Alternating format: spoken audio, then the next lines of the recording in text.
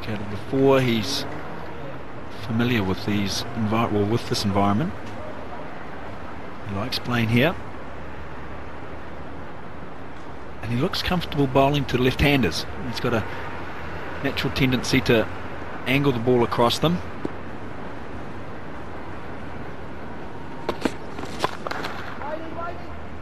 Terrific shot from Langer. He just had to beat Vittori at mid-on, and he timed it well enough to do that. Great shot. Terrific shot down the ground. That's the best of the morning.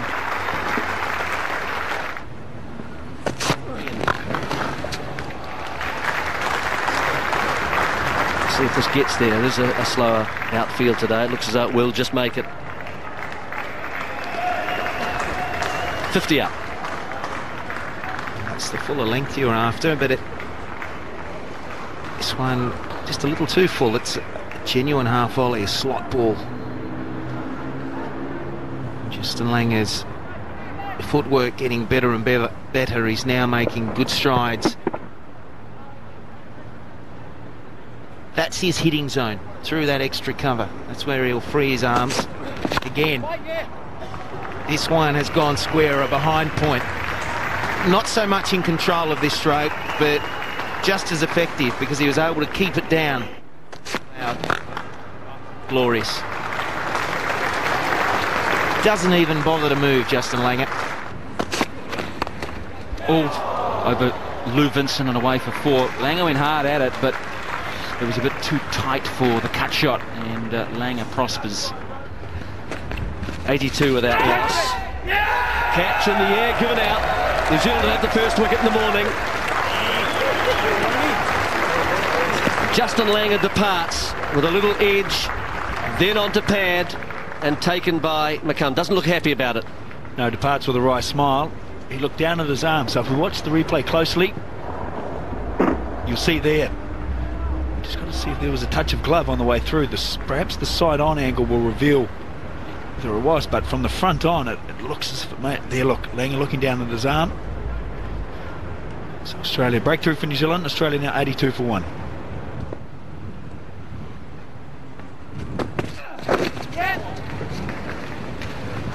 Four runs for Matthew Hayden. That's close. He's got to give it. He has. That's beautifully bowled, Daniel Vittori. Yeah, there's smiles all around. He's done punting in the air, left him high and dry, and that's a fair enough call. And maybe this is the turn for Vittori. The pressure all morning, it's been immaculate flight.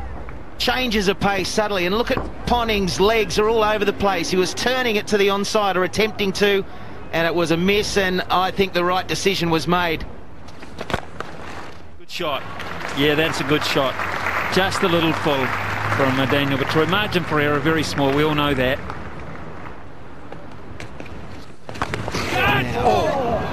That's hit the man in there at bat pad. That ball. Craig Cumming now, where did he cop this?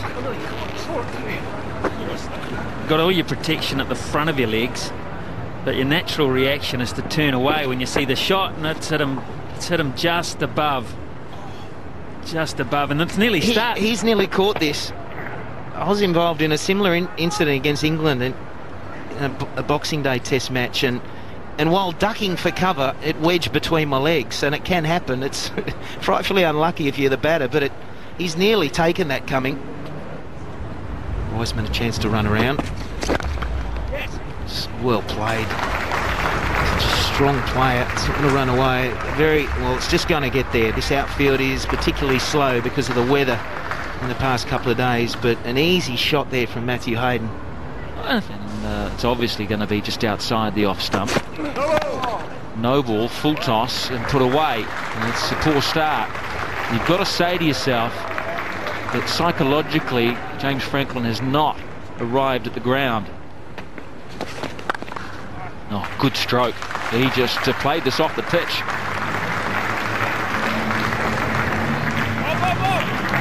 Slow outfield denies Hayden a 4, but it doesn't deny him going to 50, and that is a very well compiled half century.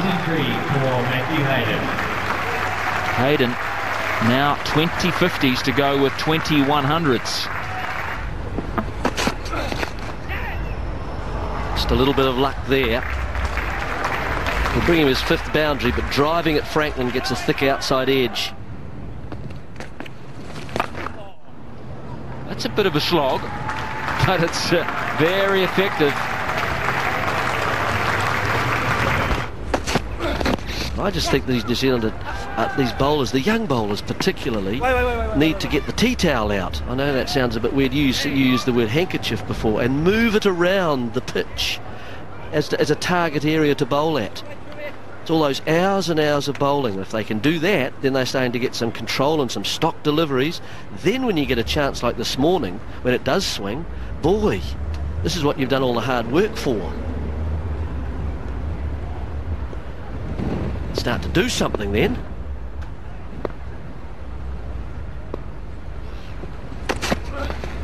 Talking about targets, I'll never forget. In fact, we mentioned it this morning before play when we were out on the pitch. When we saw it, in fact, it's true, a bird dropping on the pitch. That was the only mark that was different to the actual colour on the pitch. And I said that reminded me of when Stephen Bock, bowling on a flat wicket at Eden Park against Pakistan in the late 80s, and they were about 600 for 2, kissed the pitch and yelled out to Ewan Chatfield, "I found you a wet spot to aim at." And I tell you what, Charlie, he went looking for it. Half-hearted appeal. Ewan Chatfield had that ability. Don't worry about a tea towel. Just put a plaster down. So I remember his accuracy was quite legendary. The Farmer, the Mir, the 99 Express. He really could find if there's anything in the pitch, he'd wander out, and just as he passed the pitch, the moustache would just twitch a little.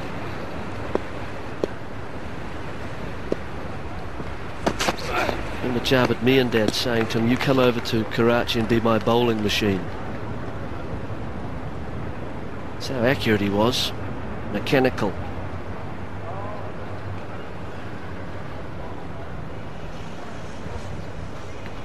He was one of those bowlers that you considered as a batsman to wearing an inside thigh pad. And then you thought, no, I'm not going to concede anything here. And you just took a few in there anyway. Ewan Chatfield. In the air, gone! Franklin has done it. He's been building on a bit of pressure, and Hayden has got ahead of himself here, and he's chipped an easy catch to cover. And he's gone. Now let's just see if he does get out in front with the bat. He's certainly using the bottom hand. It's lifted comfortably out to Lou Vincent. So Franklin picks up his first wicket at the Basin Reserve. Delighted. Let's see if that changes his fortune today. Hayden's gone for 61, 146 for 3. That were on for how many years you reckon? 8 years they were. 8 years. Those memorable ones. Illustrated cricket and the preparation for cricket with a groundsman. You'll remember those ads. Cricket lovers throughout the country. Well, Tim Spite was the younger of the two. And he'll be with Jeremy Coney during the break. They were good, but I prefer the ones that are on now.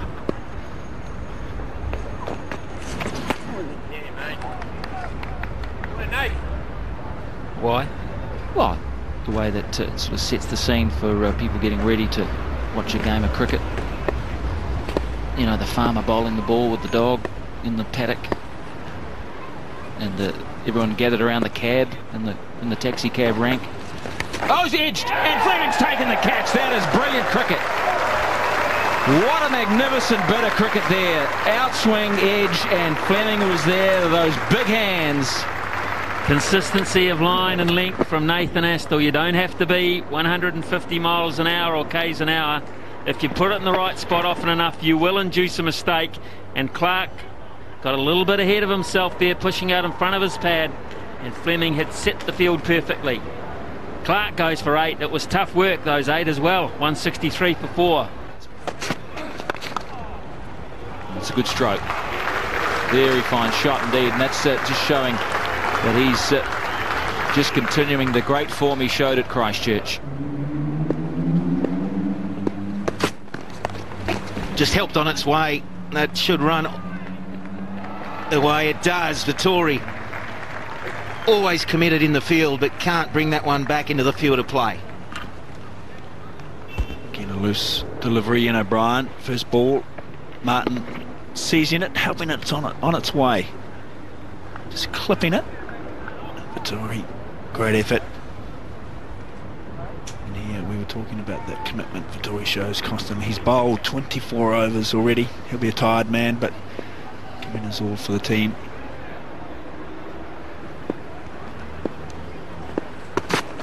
Oh, so close. Martin just hung his bat out there. It was almost a lazy shot in the end, and he wasn't sure what he was trying to do with it, and nearly brings it back onto the pegs. In the end, he was trying to get his bat out of the way.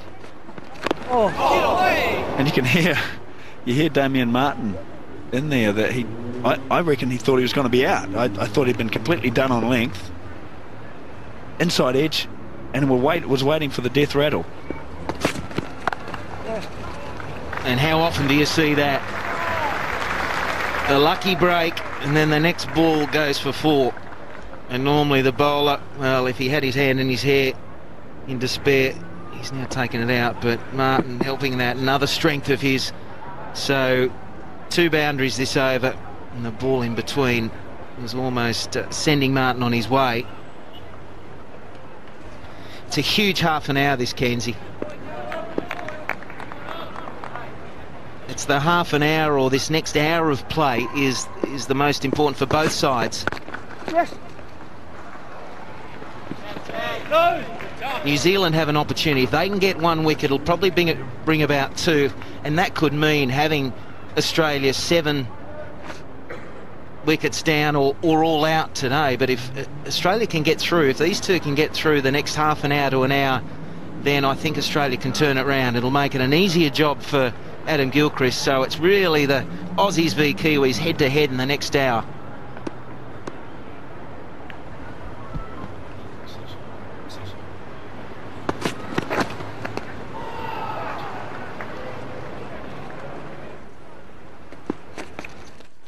Oh, yeah, Danny. He's right. Good, you do feel in those initial deliveries. In Christchurch, let's go back. The first test match, Damien Martin was pushed back, big inside edge, but it was adjudicated out. You'll see the bat come into play right about now. The big blip in Snicko. Yes. And I felt that Vittori was pretty much trying to set him up for the same sort of dismissal, but now he's come over the wicket. Right, Danny, come on, lads. Yeah, I think it's a clear indication of tactics at the moment that New Zealand are setting themselves up for the second new ball. I think they're in a holding pattern. I was in a holding pattern the other night for about 3/4 of an hour trying to land in Wellington. Oh, yeah, Dan. And never got out of that holding pattern until I went to your town, Christchurch. Pace, mate. Anyway, sorry, mate. I just had to throw that in.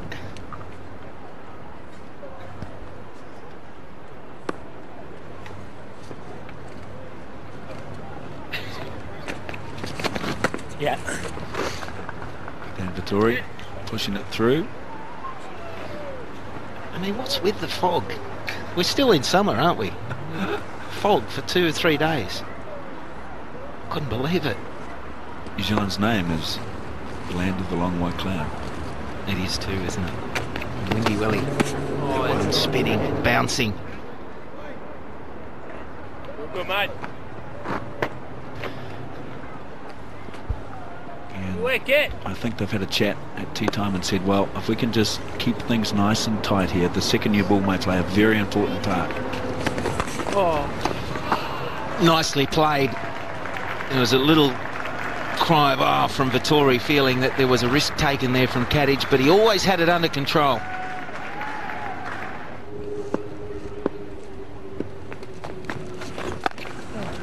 Damien Martin starting to get in full flight.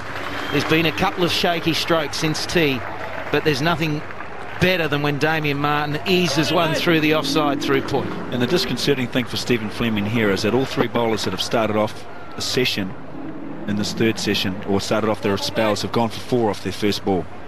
So whether that's just not being tuned in, But Damien Martin ready to pounce, looking for that scoring opportunity, and unfortunately the New Zealand bowlers giving him that with the first ball of their Mate, spell. good, yeah.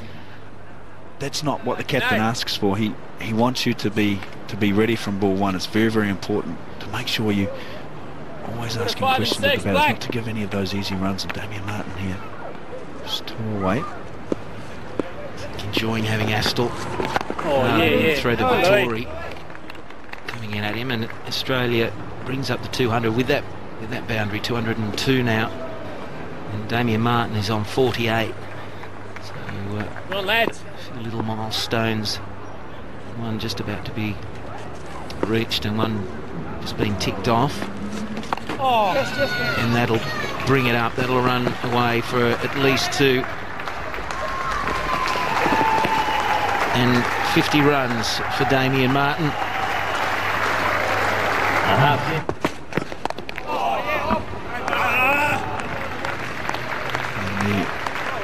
the hard luck continues for Ian O'Brien. Kadich searching for that.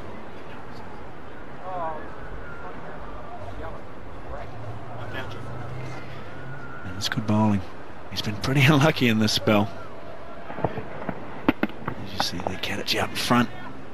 Again, we see maybe the ball sitting in the wicket. The Australian batsmen are searching for that, getting well out in front of themselves. And Simon Kadich was dismissed in the hundreds once he picked that 100 off Astle, getting out in front of himself. Oh, gee whiz. He's dealt with that, and that wasn't too short either. Whoa. No, he really does set himself up for this, and he has collected that at almost around knee height. It wasn't a traditional pull shot as such. He's almost just flicked it. And beautifully played. Simon Kadich straight down the ground. And as always with Simon Kadich, he never looks to overhit the ball.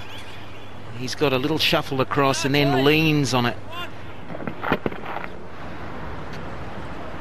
Got to get the house in order, otherwise all the good work for the first 80 overs could go down the gurgler very quickly.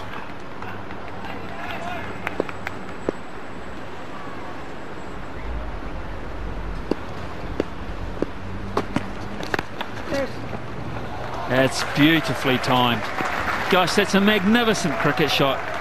All about balance, holding the shot and showing the full face of the bat. Well, you talk about a checked stroke. You look when he actually... Where does the bat go after he makes contact? Look at that. Hardly at all. That is the timing that Ian Smith's speaking about. And placement just to the left of the bowler in his follow-through.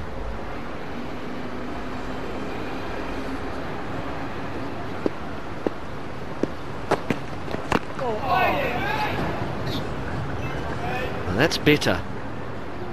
You see, I think he was sort of lured into wanting to play that a lot square, and he's closed the face on this. These are ones that you actually, with the ball coming in, that you can get an inside edge into the stumps pretty easily.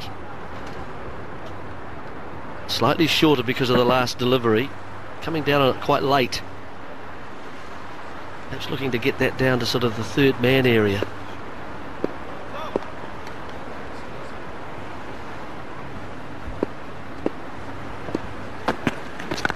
Yeah, I just think that's another lovely stroke. This, the new ball, of course. Hardly think those. I think that's another one. That's another boundary. Second one of the over.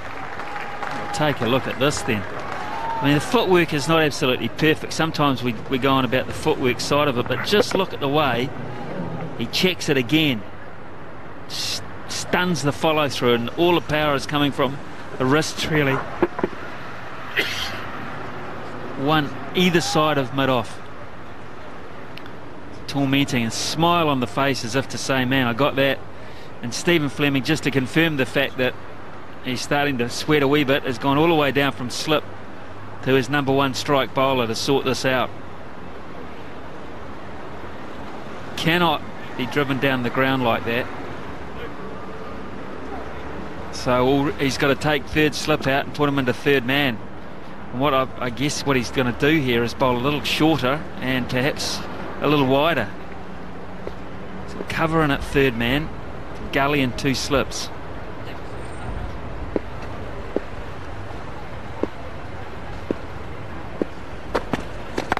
Here's the width, and another one. That'll race across for the third boundary of the over. This is quite superb batting. Quite superb. I was reading a little comment by Nathan Astle over the week, Ian, and it was saying that it's all about sort of having a good base to play and a good platform to play your strokes from. Not a lot of foot movement, but a very solid, strong base that you play your shot from. And the stronger the base, sometimes the more power. There's more flourish in that shot. But he gets a lot of power, but not much movement of the bat. Seemingly not a lot of effort into it. You see a lot of other batsmen will be jumping around and have a lot of moving parts. He doesn't. This one he's got away as well. And that's the 4th boundary. 16 off the over.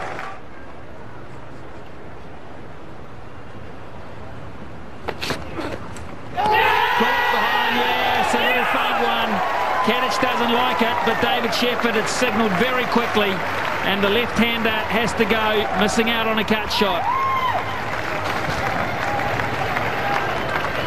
Kadich may not be happy. Franklin's got one sort of in the right area. It's short enough, but maybe it's a little bit close to him. Generally through his career. Wow, he's picked that up, swung it away, and make that half a dozen. Wow, slapping it over point.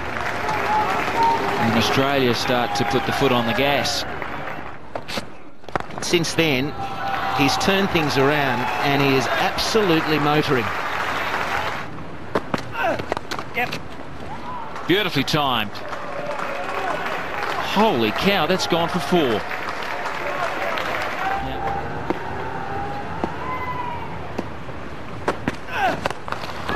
That's gone a long way. Whew. Not quite the elevation to send it all the way, but it's 4 more nonetheless. 12 from the over, 283 for 5. Hooked away, and he's in fact fell as he's played the shot, a la Rohan Kanhai from the 60s, and he picks up another boundary. Swung himself off his feet here, Damien Martin. Just look at these spikes, probably get caught, and down he goes. In the air and just out of reach of Gully. Races away. System. 4 more. And the 300 up for Australia emphatically as Gilchrist puts another loose ball to the boundary. For quite a while, and he's come back and he's matured and he can play anywhere in the world, and he's this effective all the time. Edged and down to third man. It'll be a chase in vain for McMillan. That's 15 boundaries to Martin, and he's only 1 boundary away from century number 12.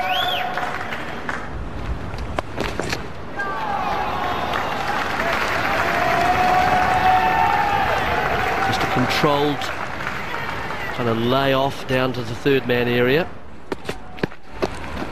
And he gets it down towards third man. He knows it's going to go for 4. It's been a brilliant fight back innings from Damien Martin.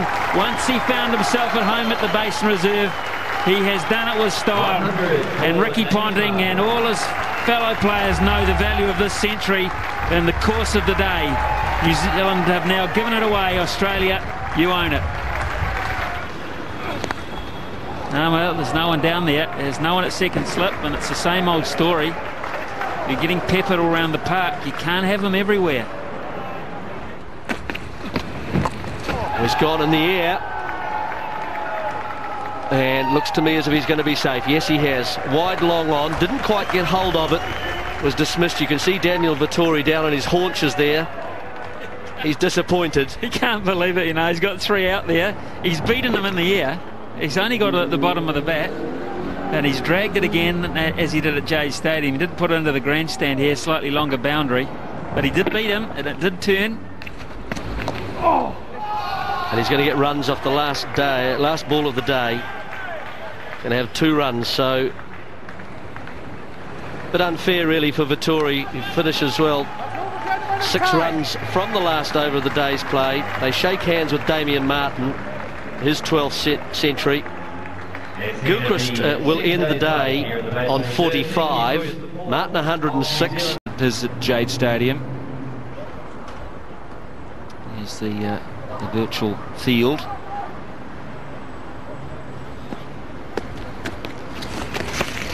And that was exactly the field in place late yesterday, in that last over when Gilchrist came down, deceived in flight, and then banged it to the onside, and there was no control over the shot at all, but it fell safe for Gilchrist, and it was this area he got away with it. But it was a remarkable shot, and such confidence to play at that stage. But Gilchrist now raises his bat for another half century. Dynamic player, and he's so consistent. Such an asset to this Australian side.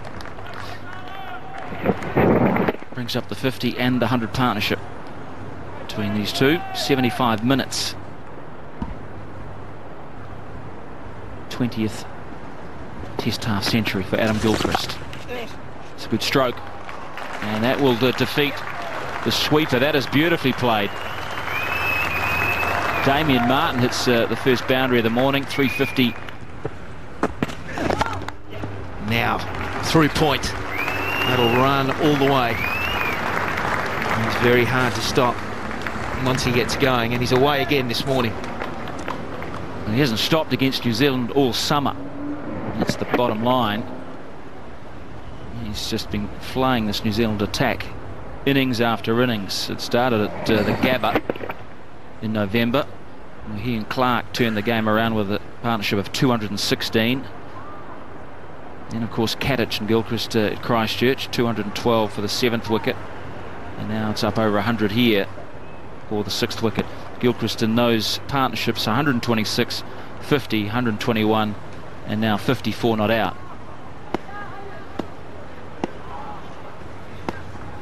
And he did throw in a little 100 against Pakistan in the midst of all that. Hooking.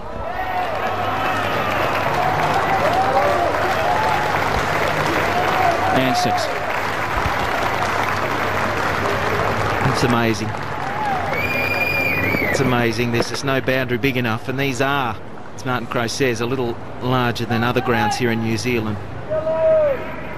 It's interesting to see how far that would have carried it at an Australian cricket ground. I mean, all the grounds in world cricket now, the boundaries are shorter because they have the rope that they have to inlay about 2 metres or 3 metres inside the perimeter of the oval. Glorious, absolutely glorious. Again, nothing wrong with the ball really. Just one of the cleanest strikers that the world has ever seen. It's the shift of the weight, and it is just the full face peeling off another boundary. 4-6-4 off this over so far. Pure. Where do you bowl now? How do you stop this man Gilchrist? You do. You take him. No, he's put him down. Marshall had it. Martin had him, and the ball went down. It was in, it was held, and I think when Marshall's elbows hit the ground, it spilled. It can happen when the elbows or arms make contact with the ground. He'd taken a spectacular catch, but hadn't quite grasped it. Wasn't in tight in the hand. He hadn't got all his fingers around it when his elbow hit the ground. Ended up sticking in the right hand. Down goes the elbow, and out she comes. But that's one way to stop Gilchrist, is take a great catch.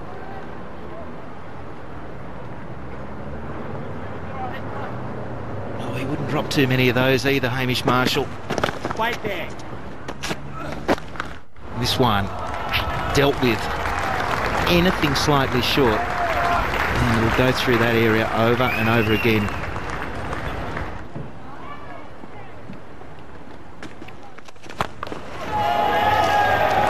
Like that.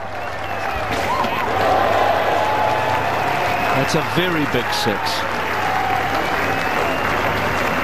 Very big six. His third in this innings, but his 77th in Test cricket. Coming down the wicket, but giving himself a little bit of room to swing so he creates the arc. And look how far that goes. And he goes again. Yeah.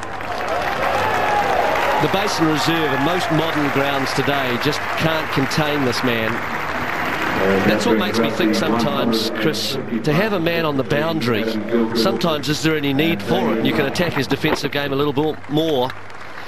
But that's a 150-run partnership between Martin and Gilchrist now.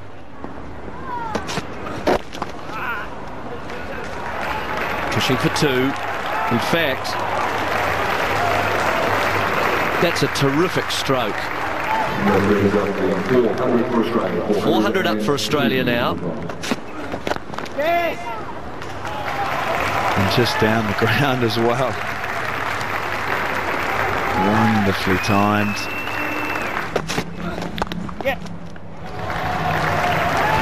Here we go. Stand by, everybody. 13 fours now and 4 sixes from the bat, which has waxed fat on runs. Yeah, look, I'm running out of things to say here. The way to describe his batting, we keep just using the words brilliant, awesome. In the air, a little lucky from Martin, but he's going to get a boundary.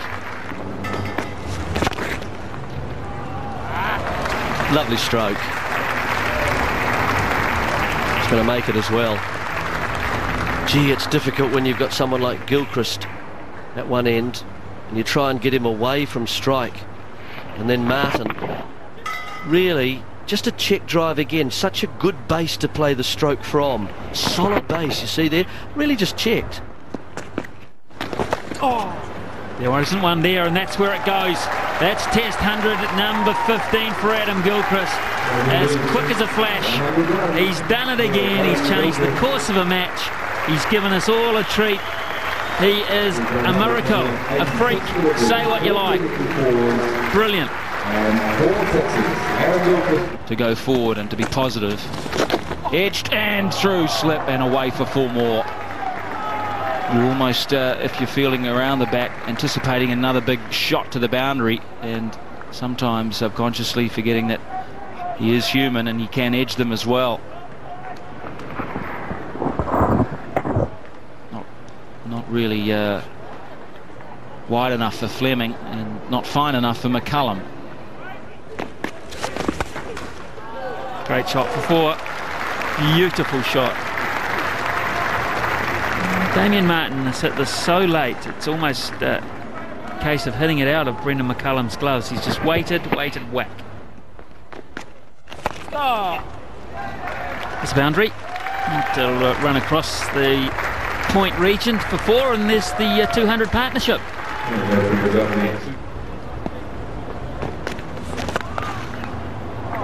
It's got through the field and away to the fence for 4 more. Again, beautiful timing, but it was a half volley, easily dispatched. Well, you don't see Lou Vincent get drilled very often.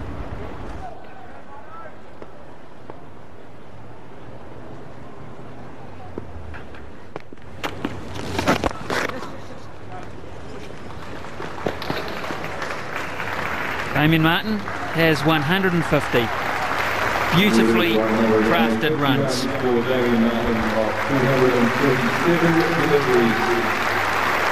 Crafted is the right word. He really has been artistic. He's really fashioned a very fine performance here. Oh, that's good bowling, mate. Louis. Well, that's one of Gilchrist's best.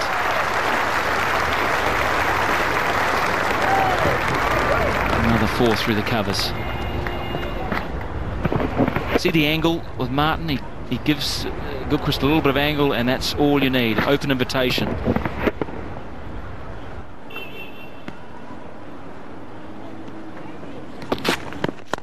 At least of this session, that sort of treatment can be dished up to the bowler in regularity. I mean, it's as simple as that. So, look, I think just before, just after tea is when we'll see Australia declare.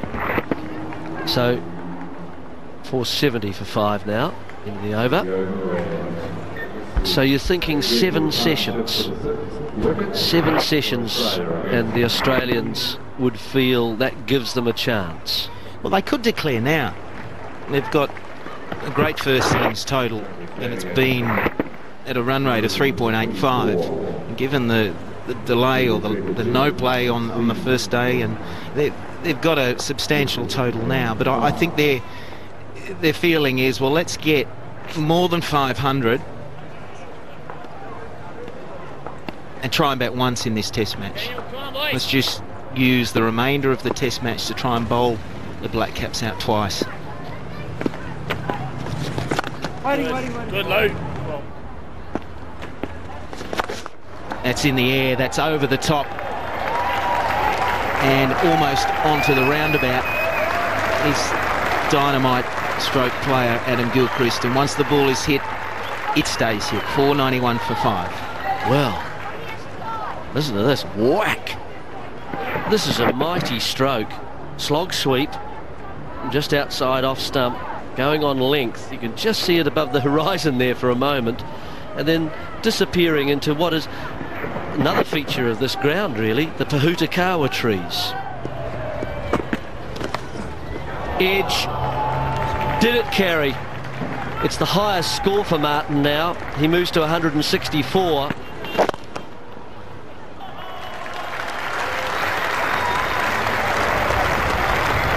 There's the 500.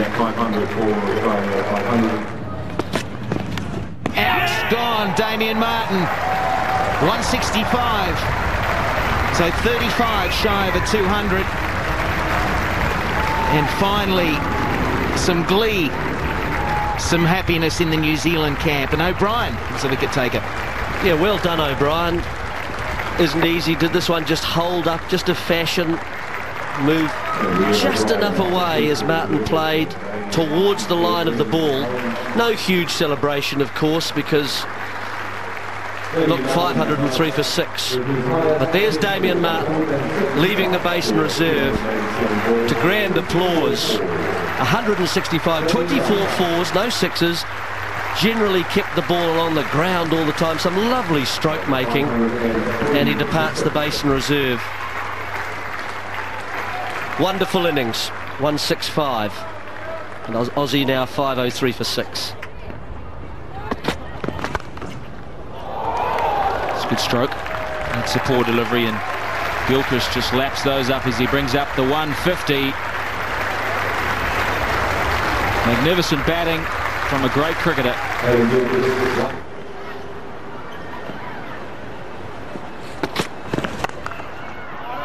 Oh, good stroke from Warne. This time it was width. And as he timed it, he has. It'll be 4. Very next ball, who knows? Oh, good stroke. Whoa! Shane Warne loves it in that little slot because he can just stand and deliver.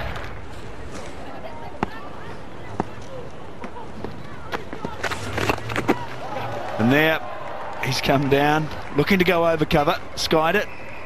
Will McMillan, oh, he won't be able to pull it up inside the boundary. Shane Warne taking 4 from his first delivery from Shane Warne. And that ball is going towards Eric Tindall. Catch it, Eric. Tell you what, he would have. If he wasn't 94 years of age and sitting down, he probably would have had a crack at it because it landed just in front of him. And Warne hits the 7th 6 of the Australian innings, his first. Hammond's test as well, yeah. That's a good shot. Good for placement. Just run away for 4 more. I believe is the Hammonds is the second oldest living Australian cricketer. Billy Brown is 92 years of age, a legendary opening batsman for Australia, and out of sight from any other team. gone. Sharp chance for James Franklin. It was the bottom of the bat.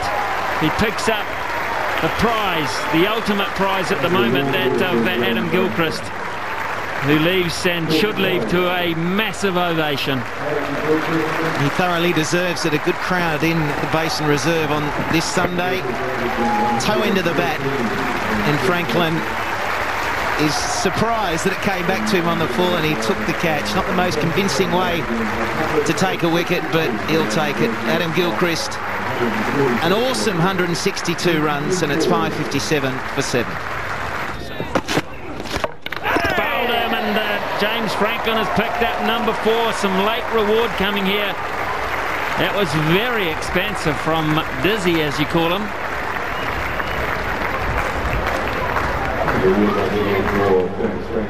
Yeah, gone. He was trying to play out of character, aggressive style, really, for Jason Gillespie.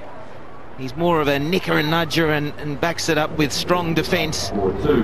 But Australia trying to advance this total, not to be with Jason Gillespie. He's gone for 2, 5:59 for 8. Whack. I have to run for that one. That's sweet. Big hit. Mighty big hit. Lovely use of the feet. He is a good striker in the ball, Shane Warne, and he's an even better player when he comes down the ground. When he targets to hit the ball straight, he's a lot more effective. At times he can try and overhit the ball, which slices it to the offside, to extra cover, and he loses a lot of power and distance. Oh! And just the little turn to the onside to bring up his 10th half-century in Test match cricket. Shane Warne. It's come in rapid time. And there's Lukey Sparrow and the boys cheering the hero on. 570 for 8. And Slats, the declaration has come. So that was the milestone Ricky Ponting was waiting for, the Warne half-century. Australia's milestone, though, is more significant. Brilliant batting performance lasting 140 overs. They have amassed 570 for 8 and are now saying to New Zealand, good luck, you go get them. Because if you get too far ahead of yourself, then McGrath will run through you. 488 wickets. There's the potential in this series to go to 500. You've got 25 minutes between now and tea. Then you've got a 2-hour session after that. And then you come back and I think you've got to work on not only on an over-by-over basis when you're working together in a partnership, but also seeing off every individual bowler. Doesn't matter how quickly you score, and that'll suit Craig Cumming. He looks a comfortable player at Test level when playing at his own pace, looking to leave and looking just to play as straight as possible. Key thing is, when you've been out in the middle for a long time, is to get your feet moving. That will be the key thing for Cumming and Fleming. You've been standing around for days, and all of a sudden you've got to try and respond to a terrific fast bowler who bowls at a good clip and bowls at in a good length. Test you.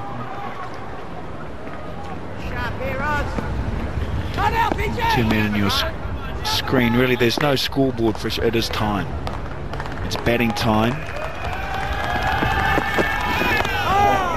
Now that's an interesting shot to get off the mark with, because there were cries from bowler and from the slips cordon that Cumming went right across the line there, similar to the way he got out in the second innings at Jade. It's on about middle and off, but yeah, it's playing too square, and if he misses that, he's gone. Yes, first innings at Jade Stadium saw Greg Cumming hitting nicely down the ground. That type of shot will just keep the Australians interested. It'll go away for 4. In reasonable control of that. It was foolish delivery from McGrath, who looks a little ginger as he runs in. Hasn't quite got his pace yet. Won't take him long though. But no doubt he'll be looking to find that length and looking to trap the openers in front if he can. That's how he got his innings going.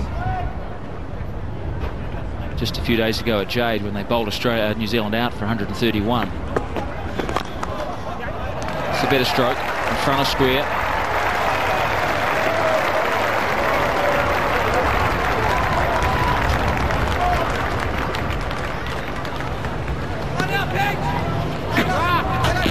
And Glenn McGrath just starting off a little slowly,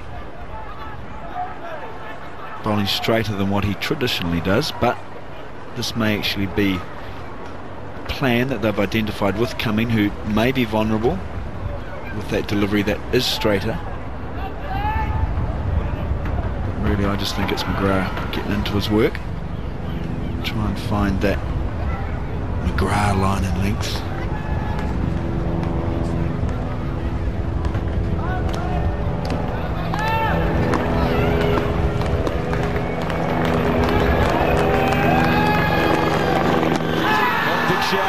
Big shout indeed, and Rudy Kurtzen has nodded his head, and the finger goes up. Fleming has not played a shot at all. All that practice in between test matches, and he has just missed the ball out of McGrath's hand, and this Rudy Kurtzen says is going to go on and hit off stump. It hasn't come back enough for me. But it's a risky thing to do to not play a shot. And New Zealand have lost their skipper. First ball gone for naught. It's 9 for 1. And what a great response. He's thought about what he's meant to be doing. Couldn't quite get into that position before tee, but straight away he's shown his hand.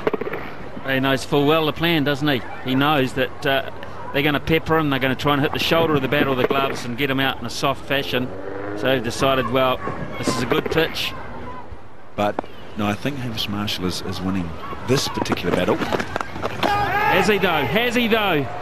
He hasn't. They've got him. They have got him. He was playing so well, but they set the trap. They made it very obvious.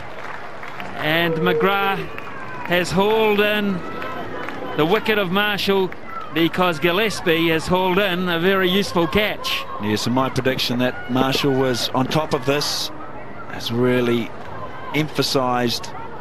Oh, wonderful catch. What a great competitor McGrath is. It looked like Marshall had been on top, but not to be. New Zealand 55 for 2.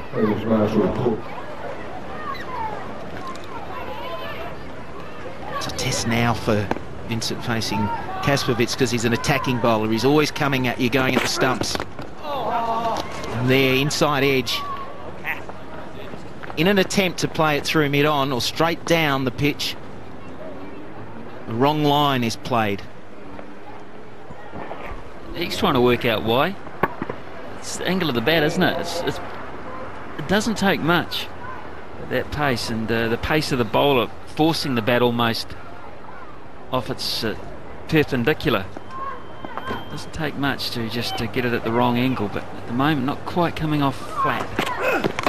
Bowled him, he's dragged it back on.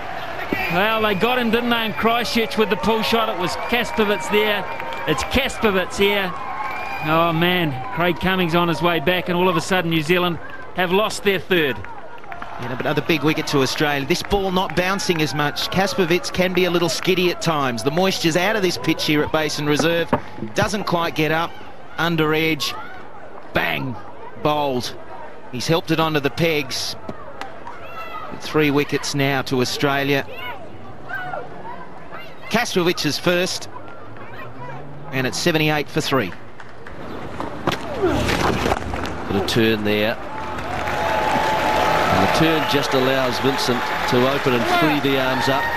So 6 runs from the over. It's 104 for 3. Only 5 overs to go. That man James Franklin in your picture, ready to go in as night watchman. And it will be quite an ask of Franklin, because being a left-hander, he's going to go in there and be exposed to these worn, but also to the footmarks from both bowlers. Oh, nice, Nemo. Nice, 23.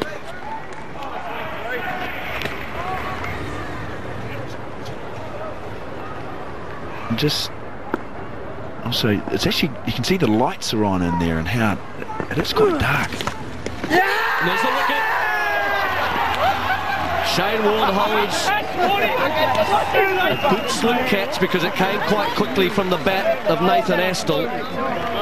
And he's done it again, Michael Clarke. Nathan Astle's been dismissed. Yeah, and often, and with Gillespie not bowling this over, maybe Nathan Astle was relaxed. He knew Clarke was the man here. Played at a ball he didn't really even need to play to. Shane Warne taking an excellent catch. That's come quickly. Fleming naught, Marshall 18, Astle 9 all missing out. Franklin, his night watchman, has survived to lead New Zealand's fight tomorrow along with Lou Vincent, 38 not out, 122 for 4. McGrath picked up, and the night watchman James Franklin promoted from number 9 up to number 6. Craig McMillan joined next, and then Brendan McCullum. This is an afternoon of fight now. New Zealand have to dig in. And yes, we are ready for you, Shep. Let's get involved, eh? Let's get this test match on the road again. Michael Slater has joined me. Expressed himself a number of times throughout the last few days, and he'll be keen for Australia to make early inroads, I am sure, through Jason Gillespie. Yes. Vincent straight away up the other end, off the mark this morning, or this afternoon. It's been a breezy morning, and thankfully it's blown a bit of the fog away and this low cloud that's been hanging around. I think we'll be clear for the remainder of the day. A huge job for Vincent, and now Franklin, the night watchman. He needs to dig in like, well, the man he's facing, Jason Gillespie. He's the night watchman for the Australian side when required, and quite often can be a menace. Once he's out there, he'll face a lot of balls and use up a lot of time. Yes.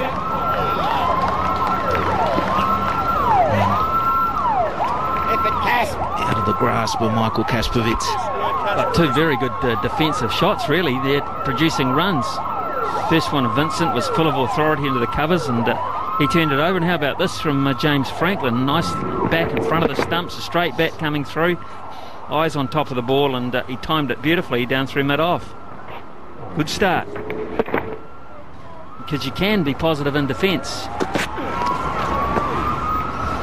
Yeah, it's going to be hard work for the Australians. It was an interesting chat with Adam Gilchrist earlier today when they first arrived at the ground, and he recognises that this is the best time to bat. The conditions out there, the pitch is flattened out, a lot of the moisture, the original moisture is gone. There'll still be a little bit in the surface because of the covers that have been on it for some time with this clement weather. But the Australians know they've got some hard work if they're to wrap up this first innings and maybe have a go at the Kiwis in their second, enforcing the follow-on.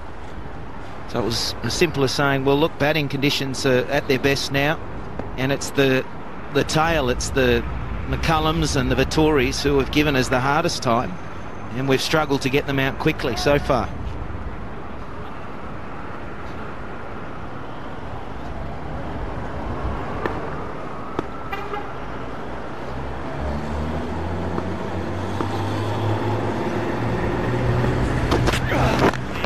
Nice line, but once again right in behind it to James Franklin. David Shepherd standing in his last test. Now, 13 years ago today, which match was David Shepherd standing in? There you go. 13 years ago today, which match was David Shepherd standing in? 1992.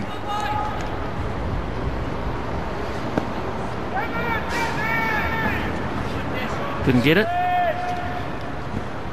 Well, they didn't have neutral umpires at that stage, so I'm thinking of a test match in England. Well, they're not playing test cricket now. Oh, that's big shout. That's pretty straight.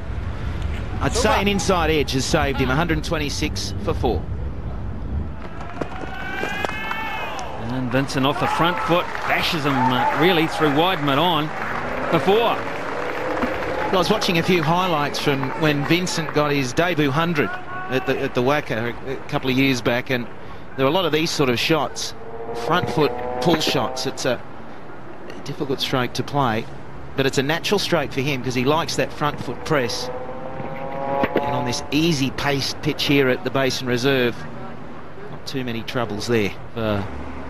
Rough soil with a few shells, and of course you and I know how to bat on those sorts of pitches, and we knew how to bull. We knew how to bull the bulls. Whereas Smithy had no idea, and of course Jerry was too tall.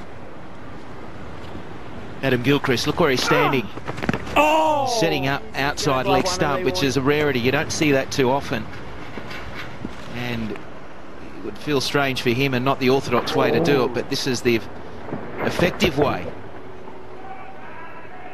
Very much the attitude of the Australian team. Well, you don't have to do the norm. You do what's right and the most effective. And again, setting up outside leg stump to Vincent. Oh, yeah, Shane, like this. It was interesting last night. He didn't opt to go around the wicket at all. And a quick chat with him at the end of play. He said, I was quite happy just to continue to try and exploit over the wicket, particularly the LBW possibility with the little lap that Vincent was using from time to time. Now he feels that Vincent's in, he's got to try another method. Oh, yeah.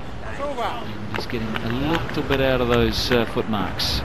Maiden over, 166 for 4. Easy to survive. It's not so easy to score quickly. It's not necessarily the game plan. Edged and gone. Kaspovic has the ability to slide the ball across the left hand on this occasion, and Franklin, no footwork, a little fiddle, and he is gone now. It's been their plan from the moment they entered the paddock today, the Australians, to get Franklin caught on the crease. It was going to be that fuller ball that got the outside edge. Kaspovic, that unusual release he's got, taking the ball away from Franklin.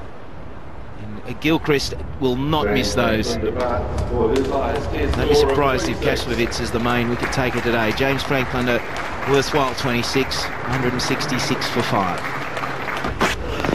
That 50 was a good one, I might say, as it was contribution towards a fine win against South Africa at Eden Park last summer, supporting Scott Styris, scoring 80. Well, too many misses there. There it is. It's plain as day that he's been underachieving, and that's got to turn around very quickly if he's going to stay in the side. Oh, and that came crashing back onto his stumps.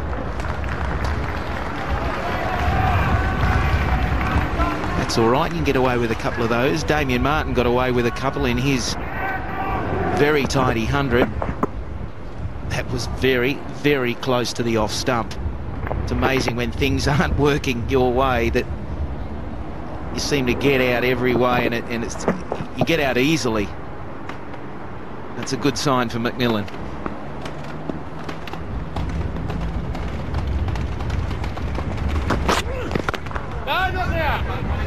It's a better stroke from McMillan.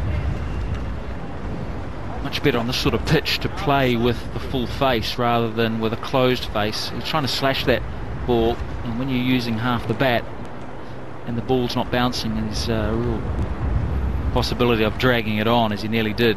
It's much better to play with that a vertical bat, which he's very capable of.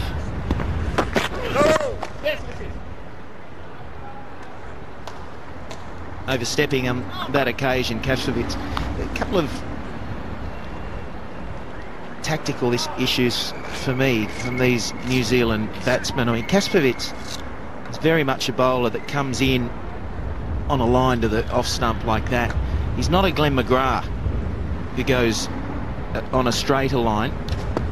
Therefore, with not a lot of footwork and the foot going out to the pitch of it, to play a big flaying cover drive, you really are taking a risk, and haven't noticed too much change in the tactics from the likes of McMillan, and therefore you're exposing more ways of getting out. And they're just subtle changes that, a batting point of view, you need to make when you're playing against an opposition. You've got to look to hit in different areas to different bowlers.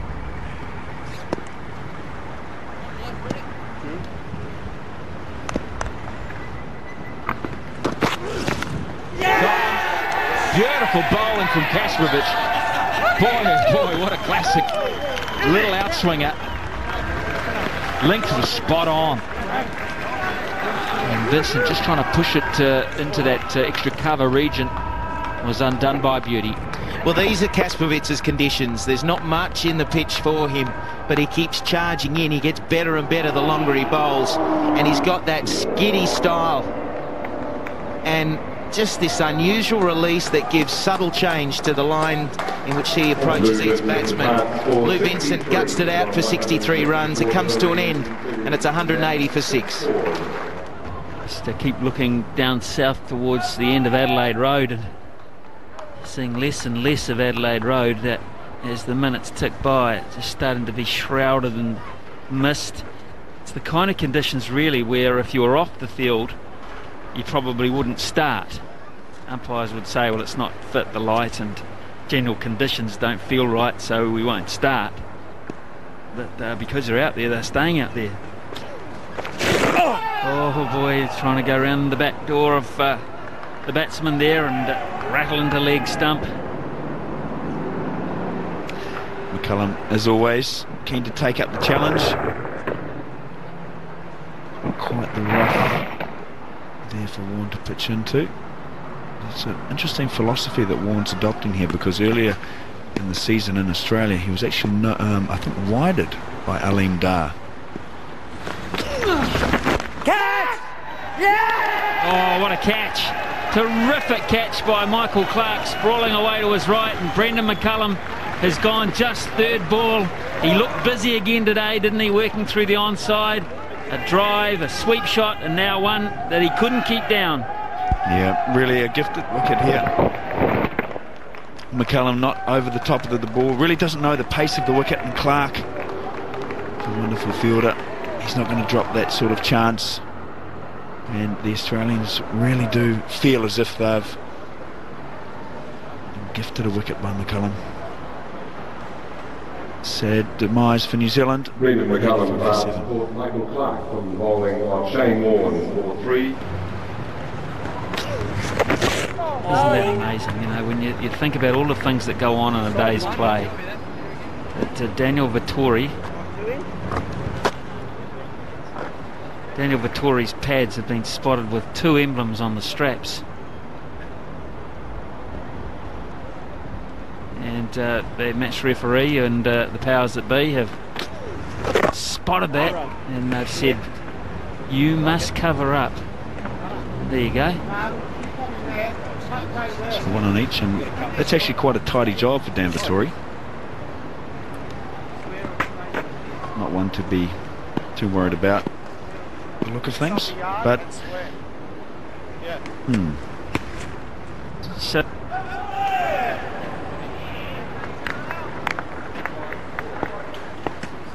So you have a look at the emblems on the back of Craig McMillan's bat, which is just emblazoned with bat makers' logos and sponsors' products. A bit farcical, isn't it? Commercial era.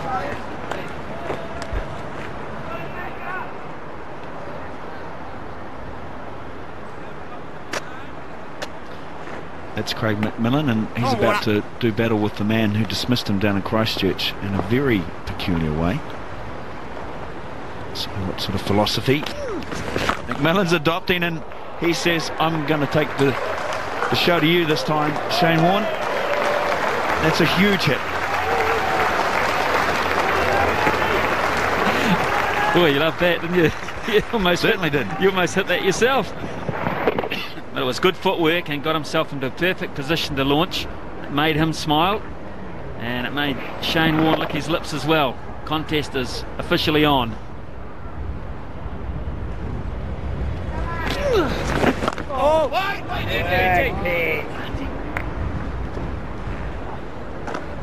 Yes, McMillan realising that the footmarks don't pose as big a danger at all as they were down in Christchurch, and so he feels comfortable to come down the wicket and hit through the ball. Nice footwork. Really just hitting through the line. Powerful man.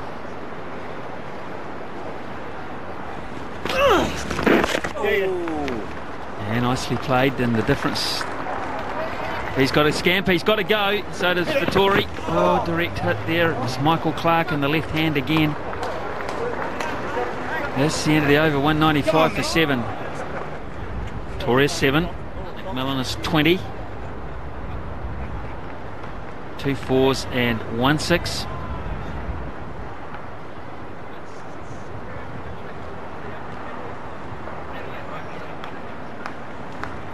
This looks to me as if it might have lifted a wee bit.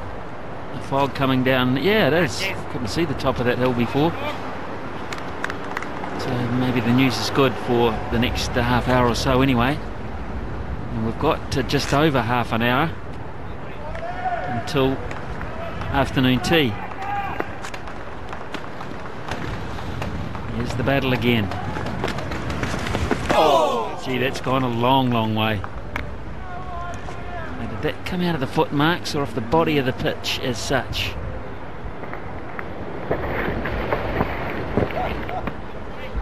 Just the foot mark, I think it caught that foot mark, the corner of it.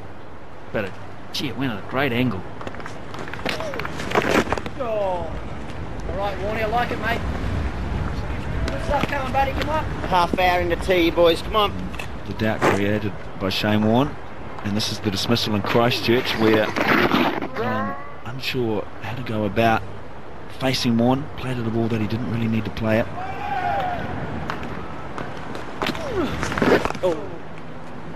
And there,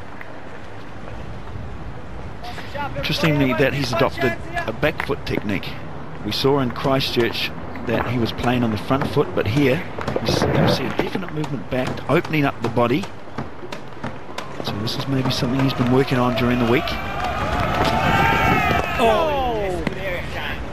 Because the back foot philosophy to a bowler bowling around the wicket, spin bowler bowling around the wicket, gives you more time to play. You can rule out LBW because the ball is constantly pitching outside the leg stump. And by playing off the back foot, just gives yourself a little more time.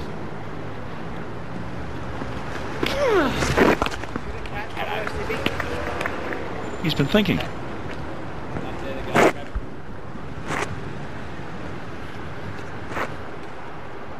Good to see some planning going in here. He's addressed what didn't go right for him in Christchurch, and you can see a definite plan being employed here by McMillan.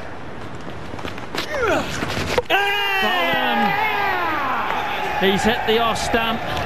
Played the waiting game, Shane Warne. He kept them pegged down. It's over. To Craig McMillan. He ran out of patience again.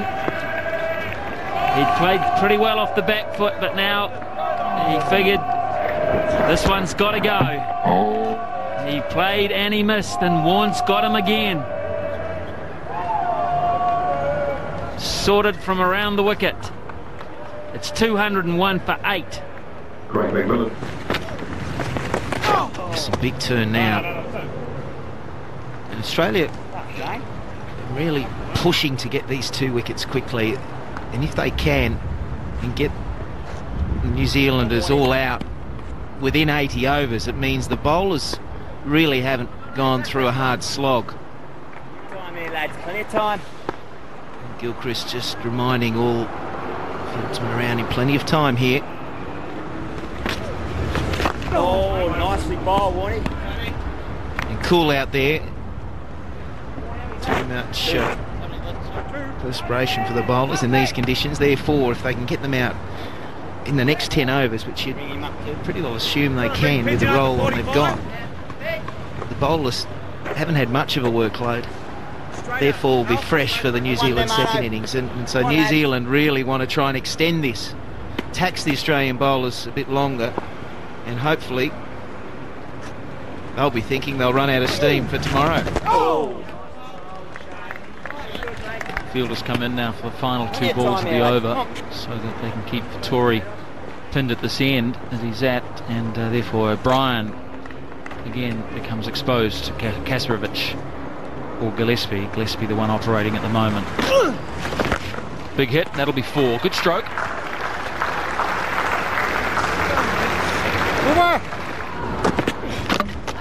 Bowling, yeah, nice Yorker, leg stump, just flicking leg stump, and he deserved it, Gillespie. He probably had him trapped the over before LBW. He had him put down, or at least going past Gilchrist, should have been caught. Now he's got him. He's got his man. Bowled, neck and crop. And the first wicket to Gillespie gave O'Brien a fearful working over. For that one, he's redirected back onto the stumps off his pads. O'Brien will be disappointed, but there might be just a hint of relief also. He's out for 5. 212 for 9 now. Partnership of 23 valuable runs. More importantly, 25 minutes used up.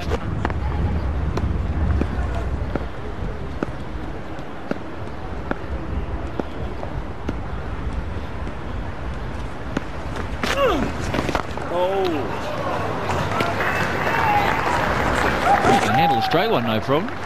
And Shane Warne is getting very frustrated. He only gets 2 deliveries each over to try and bamboozle him and get an outside edge or one through and strike him in line for the LBW. And it seems thinking he's working overtime. What can I use now? Come on, I just need this one. Martin keeps it out yet again. A change of ends. It all continues at 2:35 for 9. Well, Tim Coney, who's driven down here today for the Dilmar Tea Party, has just aged a couple of years. Well, he waits and waits and waits. They've used up 3 pots of Dilmar tea. New ball is due. Yeah, but it gives the brothers a bit of catching up time, you know, extra time together. I don't know that they're able to catch up too often, so that's a good thing. Tell you what will be interesting is whether Jerry can get a word in.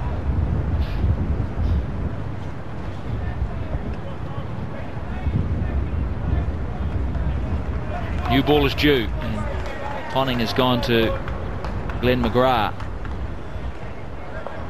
May just to stick with the old ball and allow Warne to continue, but certainly needed to get Gillespie out of the attack, as that didn't work.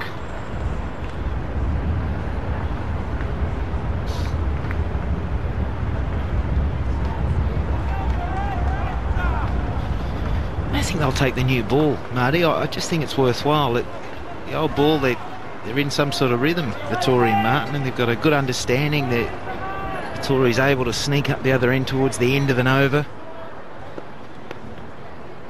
So it seems that the new ball might be a pretty handy option for Ponting to use.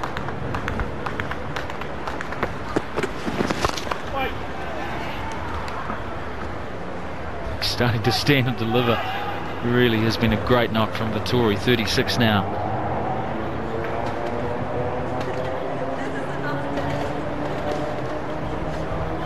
He deserves these runs just by virtue of the amount of overs he's had to bowl.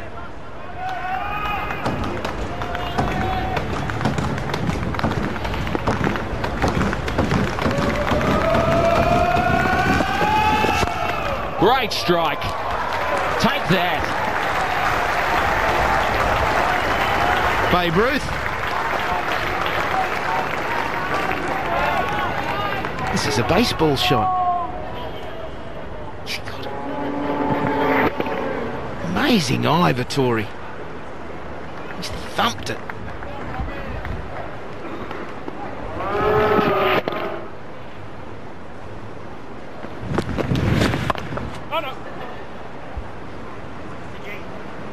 So 3 balls from McGrath. He's gone for the 1 boundary. Vittori looking for a single from this ball on, I'd imagine. And he's helping by being there, Martin, but he actually hasn't contributed 1 run to this partnership. He's faced 16 deliveries. That's what's handy. This will be 4 more. No one out. Square leg. Full toss. Put away beautifully. 44 now Vittori. 31 the partnership. Reminds me of the partnership that Oram and Martin had at the Gabba last year. Don't think Martin got too many that day either. Oram certainly got a big 100. But this will be starting to get on the nerves of the Australians, despite the big lead they still have. 44.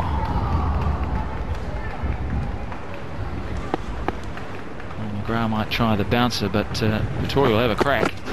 Oh, beautifully bowled. The Yorker. Now I think the bouncer to follow. Shit, how'd they not get through? Thought he was going to sneak that one through then. Jim McGrath was perfectly directed Yorker. Tory is not going to be in behind it because he keeps giving himself room, so that makes a Yorker even harder to play.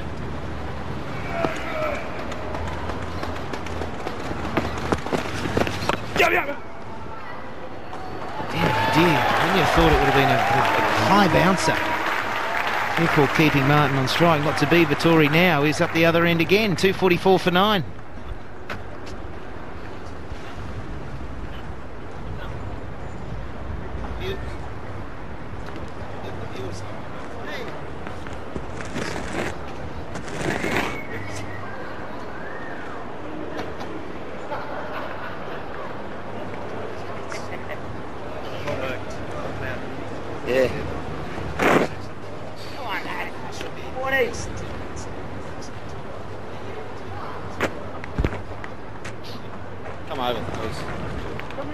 As Shane Warne is going to continue, so the new ball won't be taken just yet. He's got another chance to try and close this innings down. And for the remainder of this session, up until tea, probably just less than 10 minutes, it'll be Ian Smith with Chris Cairns. Thank you, Michael. Umpires just came together in between the over there, and I think they just probably looked at the weather. Just a hint of moisture out and about. Here's Warne. Big hit from Victoria. It's in there. It could be caught though. Damien Martin takes the catch in the deep, and that is the end of the New Zealand first innings. Daniel Vittori's brave vigil at the end is all over, and Australia have done a demolition job again on New Zealand today. They've taken 6 wickets, pretty quick time. Vittori the last of them, looking for the big numbers, the 6 to bring up a half century. Damien Martin lined it up and held it comfortably into the chest, and that's another wicket for Warne. Vittori goes for 45, and New Zealand are all out for 244.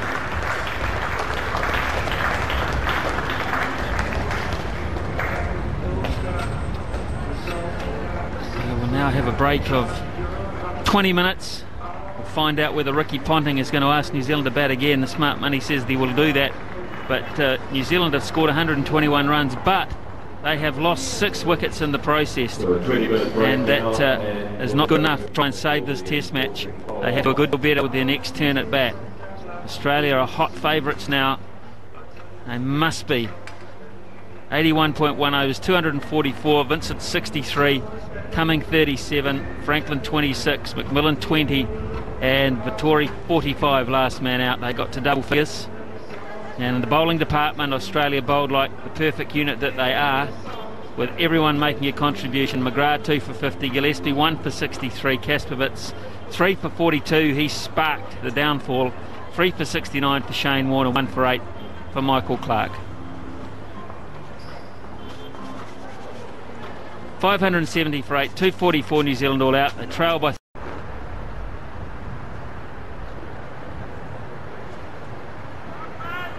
498 balls scheduled for this day.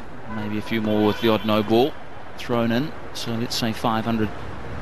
So far they've got through the first 12.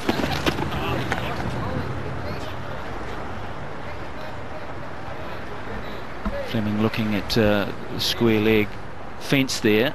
He's something that's bothered him. I'm not sure whether he knew that square leg was in that position, whether he had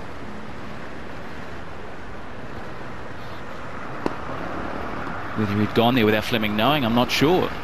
There's no fine leg. Yes, there is. There's Gillespie, who's off the field, but he's just coming into play now.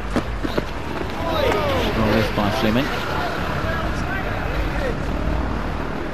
2 big bouncers, and David Shepherd saying that's your 2. high enough to be called 2 official bounces over the over. Can't bowl another one. And strange tactic from McGrath, given that he's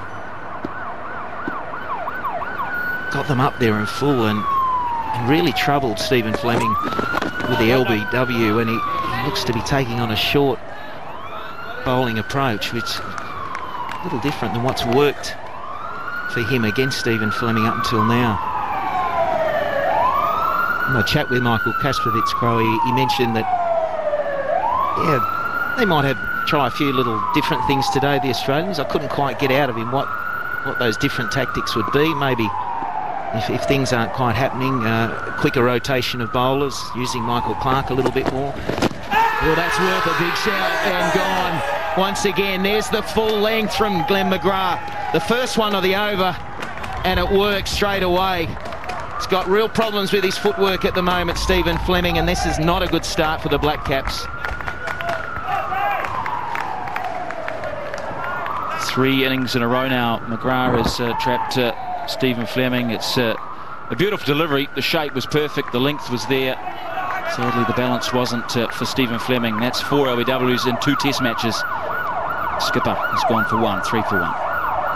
And with all the work he's supposedly done in between test matches and in between innings, it's really not paying off, and just shows that some habits that the batsmen get into or players get into, very hard to change them quickly. Oh, that one's dead back. McGrath's got another one. Hamish Marshall, second ball. What a start for Australia and Glenn McGrath.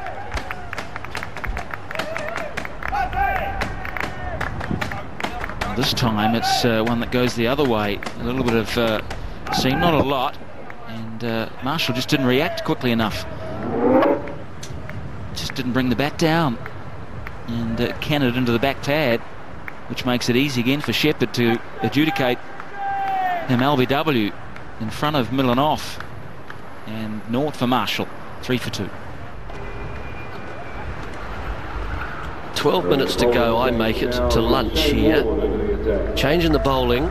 Shane Warne has been brought in by Ricky Ponting to replace Gillespie.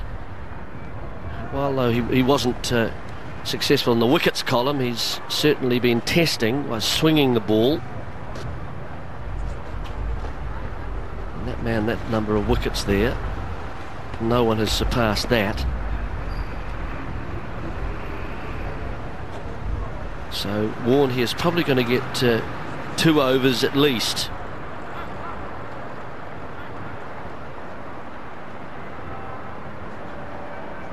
Vincent on strike.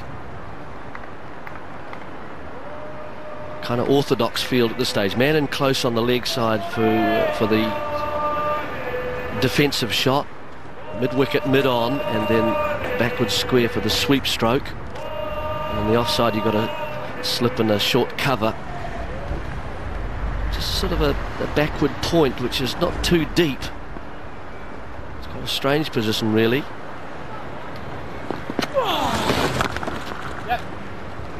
Punching it into the ground and getting it up over Ponting.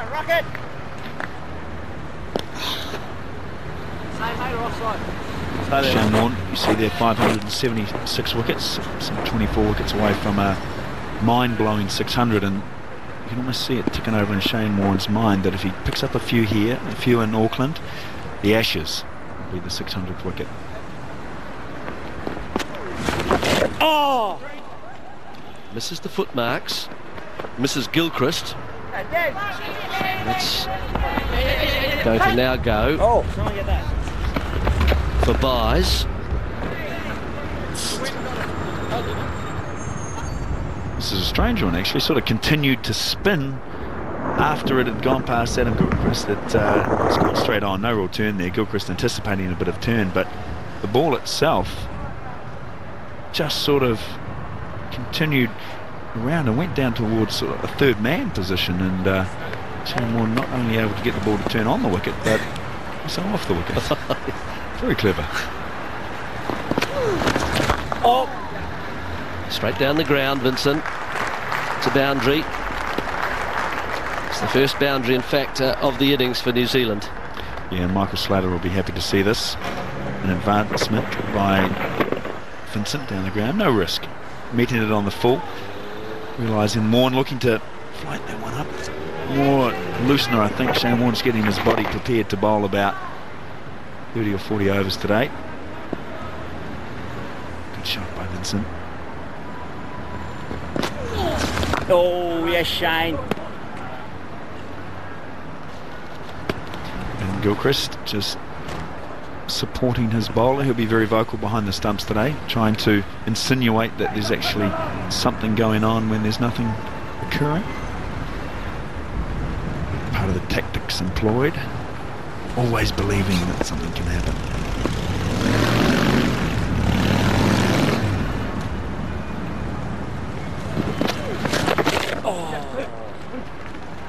An opportunity there for Vincent. He'll pick up a couple more.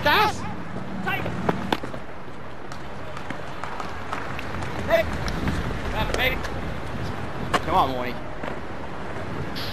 Good fielding by Kaspovic. Wouldn't surprise me if there was a double change. Kaspovic maybe come on from 1 or 2 overs. May persevere with McGrath, but I'd be tempted to give Kaspovic an over or 2 before lunch.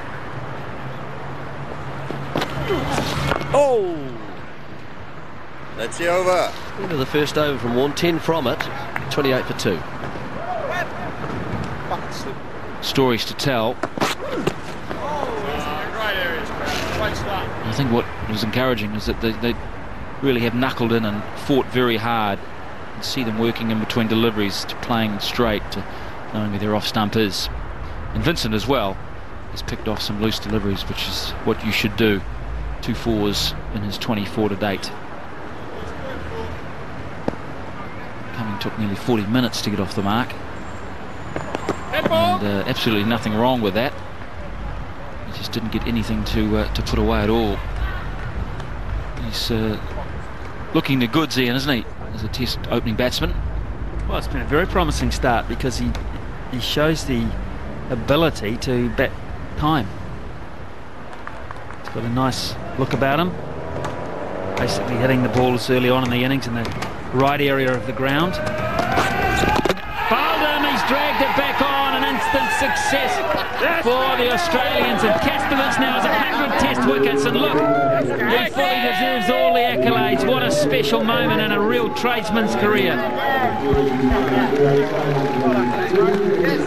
Handshakes all round for Michael Kaspovic, and congratulations. A wonderful effort for a great try and a great bowler. And Lou Vincent, who looked, he threatened to get the inside edge in the first innings, and straight after lunch he has got the inside edge back onto the stumps. And a disappointing end for Lou Vincent. Bowled Kaspovic for 24, 37 for 3. For 24, bowled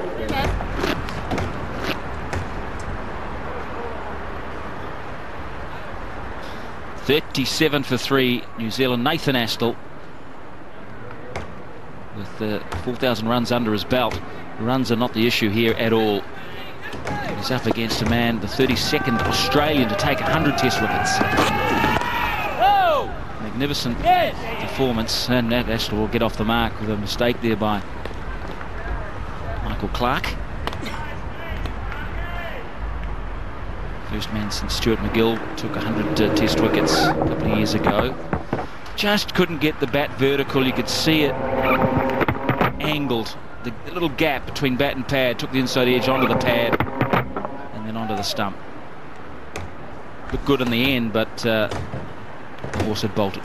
Yeah, that's the thing. I mean, if you look at the celebration, first of all, I mean, that's a fantastic sight, because I think they all appreciate just how hard this bloke works to achieve what he does, and how hard he has to work to get into the side and stay there. Next thing to look at is the angle of Lou Vincent's bat initially, and then where it gets to afterwards, after he plays it on. Look at the angle of the bat there, and now he'll pull his bat in close to his pad as if to say, what's wrong with that? How did I miss it? It's the angle of the bat there, and then he pulls it in close. Now, if it was in the position where it was when he finished playing the shot, he'd still be playing shots. It's 38 for 3.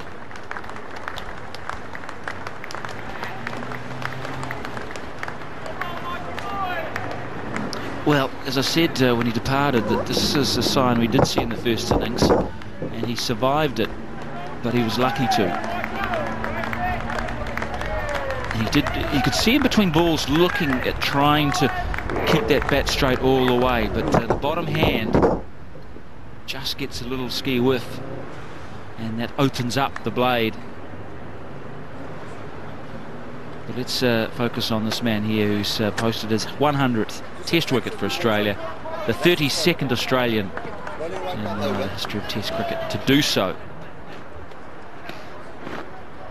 Brilliant stuff.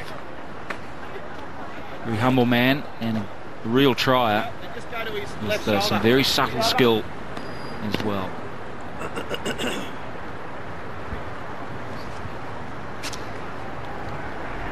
Graham Gillespie opened up this morning, and Kasparovich and Warne finished it off before lunch, and it's those two now who will continue to bowl in tandem.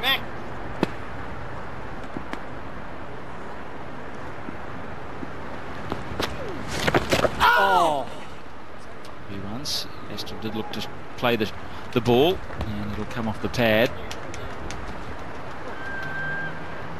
Yes.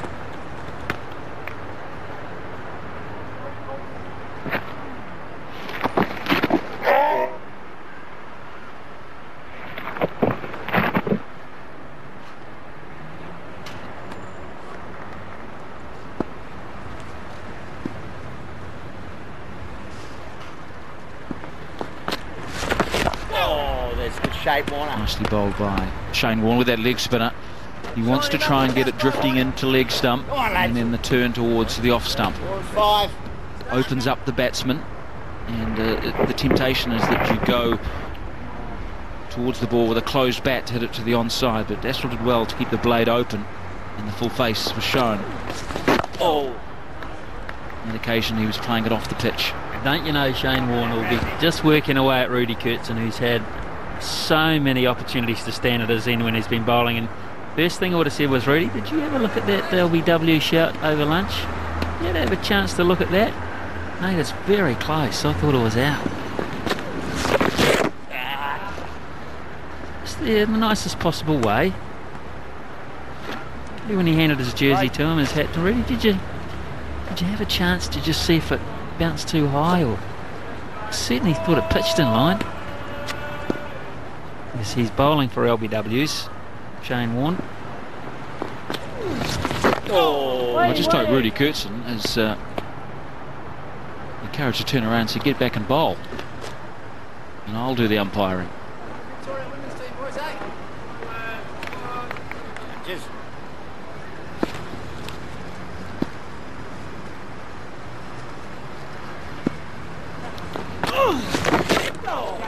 Nicely played by Astle, and he'll pick up the strike again. That's the over. 3 from that over. 41 for 3.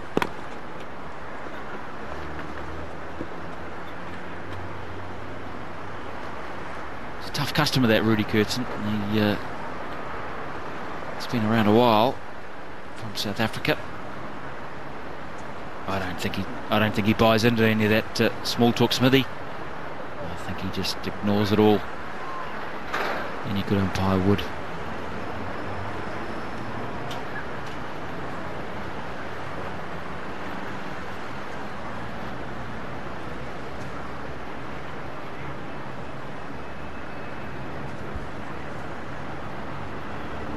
Chep is a good man. He's already made 2 LBW decisions.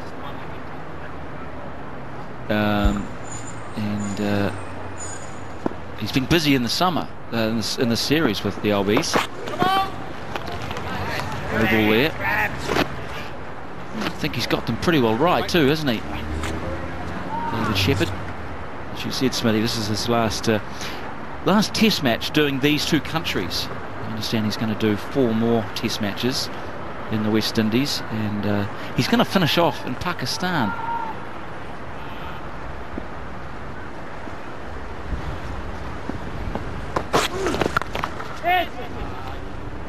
I'll probably make him a nice cake, farewell cake, in Faisalabad.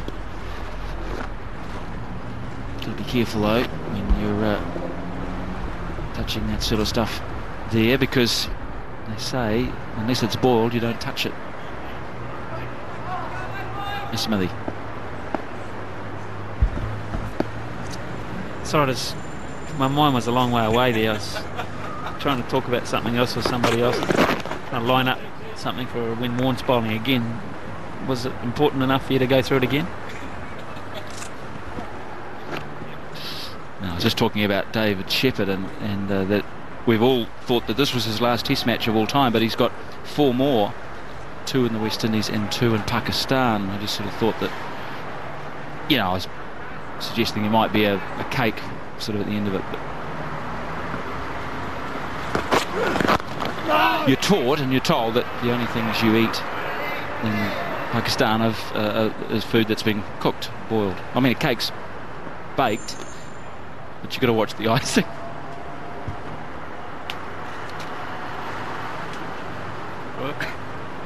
You're right about all of that stuff, I've got to say.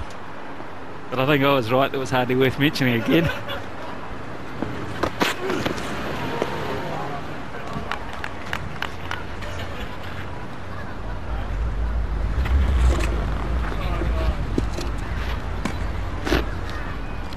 In fact, we understand now, Martin, is that they may well not have any in Pakistan, so they can hold back on the baking powder, so to speak. That's a very good shot. You know, they've set up Craig Cummie again for the pull shot. He's going to take it on, but on that occasion he played it quite beautifully. They've set the trap again, a la Christchurch. Men packing that onside. Look at there, 1-2 there, all in front of square. So Cummings says, I'm still going to play it, but I'm going to drag it down and I'm going to hit it squarer than you are. 3 players there, and that, what I've sort of nicknamed it the flounder net, because that's what it looks like, a net of people just walking in trying to grab flounder. 47 for 3.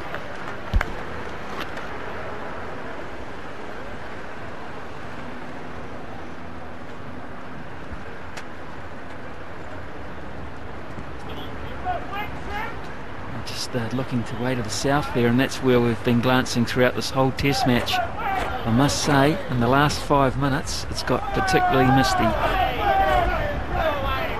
so we'll keep an eye on that southerly direction, because that is not looking flash at all. And look, there's moisture on the camera, raindrops on roses, as they say. Well, it'd be roses for the New Zealanders if they could get out of here with some bad weather. David Shepherd is casting his eyes in that direction. Here's Shane Warne in the meantime. Not getting the ball to spin a lot from over the wicket, but you do suspect that he is trying to bowl for LBWs. And I thought he was very close to having Lou Vincent just before lunch. And that's when he had the little altercation. He just asked Rudy Getson the question. How about that, man? How about that one? Lou Vincent was worried. You could tell he didn't want to look at anyone. Here comes the rain, folks. Here comes the rain. It is just speeding down Adelaide Road over the Basin Reserve.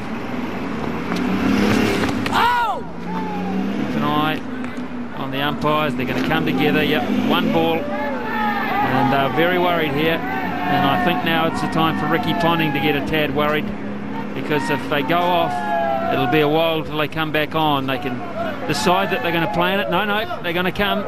They've said to the ground staff, get them out there, but the ground staff aren't there. The ground staff are having their lunch. We've got to get round and get those covers out here. Got the signal, but at the moment the Australians